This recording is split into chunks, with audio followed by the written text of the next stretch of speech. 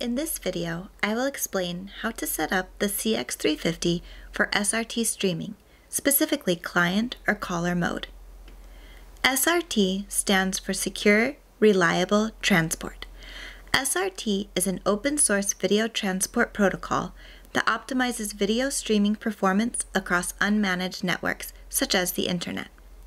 In addition, SRT also supports encryption using AES so the streaming can be secure. In the case of client mode, the camera pushes SRT streaming to the receiver, so the camera needs to know the IP address and port number of the receiver. As you can see in the diagram in this video, I set up the camera to push the SRT streaming to the receiver via the Internet. The IP address 100.100.100.35 and the port number 50,000 are examples. Just as a side note, in this configuration, I set port forwarding on the destination side's router. More specifically, the router in the destination network forwards the streaming that comes to port 5000 to the receiver, which has a private IP address in the destination network. The first step is configuring the network setting. CX350 supports a variety of connection types. In this video, I will show you how to set up with an Ethernet cable. Please watch my other videos for other connection types.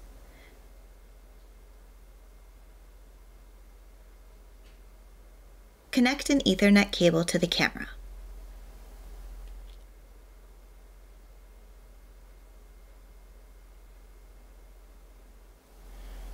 Open Menu, Network, Device Select, and select LAN.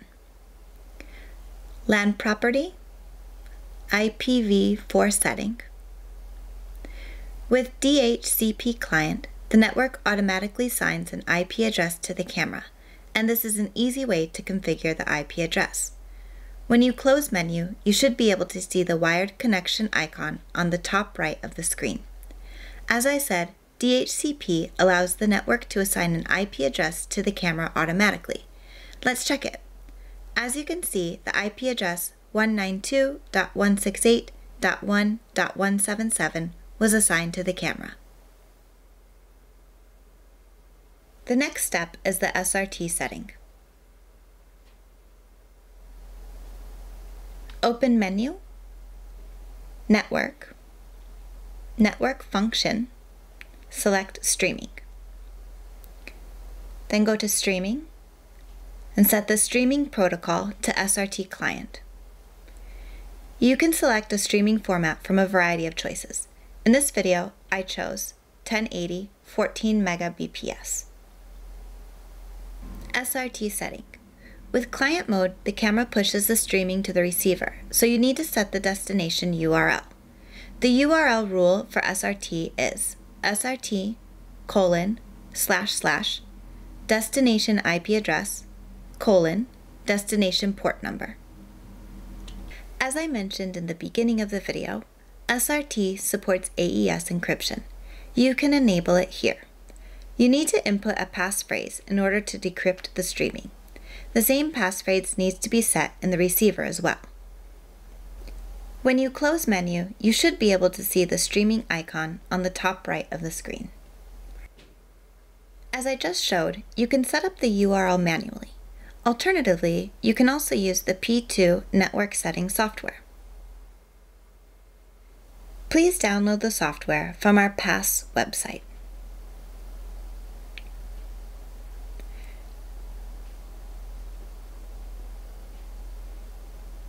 Click Software Download, then Viewer, Driver, Application, Plugin, Utility Software. From there, download the P2 Network Settings software. The software is Windows only.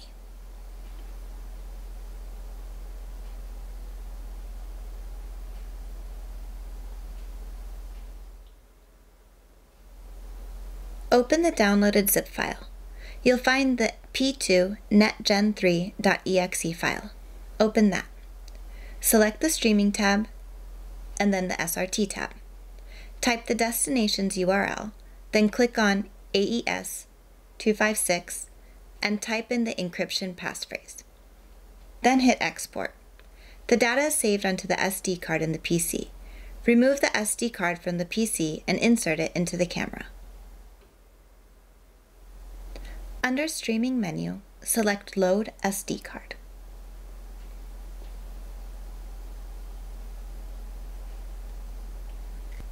If you go to SRT Setting, you can confirm that the destination URL and encryption that you set with the software is loaded into the camera.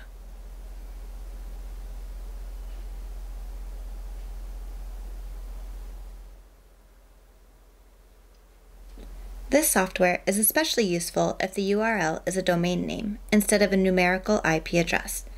In the case of a domain name, the URL rule for the SRT is the same: SRT://domain name: port number.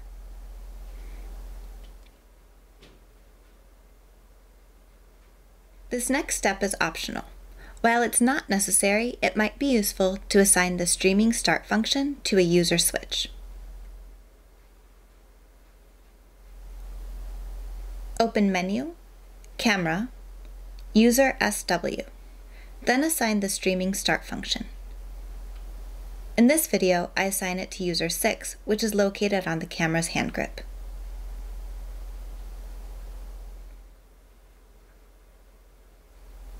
Lastly, let's push the SRT streaming to the internet. The left side of the screen shows the SDI out from the CX350, and the right side shows the SRT streaming. As you can see, the SRT is slightly delayed from the SDI out. That's expected, but it's still pretty stable. Remember, I set the bitrate to 14 Mbps. And that's it. Thank you for watching this video. Be sure to check the other videos for CX350's different streaming capabilities.